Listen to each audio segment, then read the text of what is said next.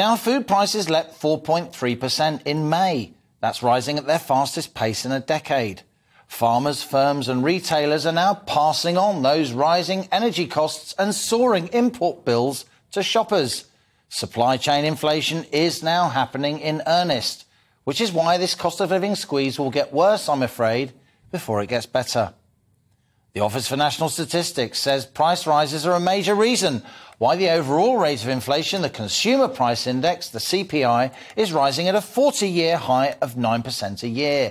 Farmers are facing fertiliser costs 4 times up on last year and much higher animal feedstock costs too, not least as Russia and Ukraine are key fertiliser and wheat exporters. Russia and Ukraine in particular are often dubbed the breadbasket of Europe. These huge countries grow tens of millions of tonnes of cheap food each year.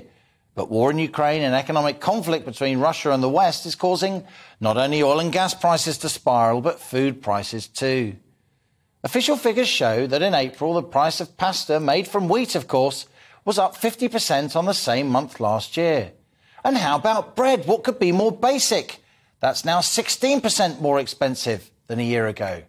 Minced beef, if you like a nice spag bowl, or maybe something else, is also up 16%. And rice, that's 15% more expensive in April than in April 2021.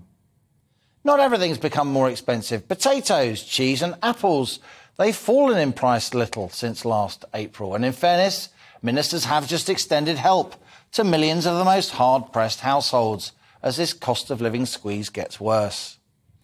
As consumer spending power falls, though, the UK high street is feeling the strain. Marks & Spencer's, one of our thoroughbred brands, is slashing its UK operation from 254 full-line stores selling both food and clothes to just 180 across the country, more of which will move away from town centres.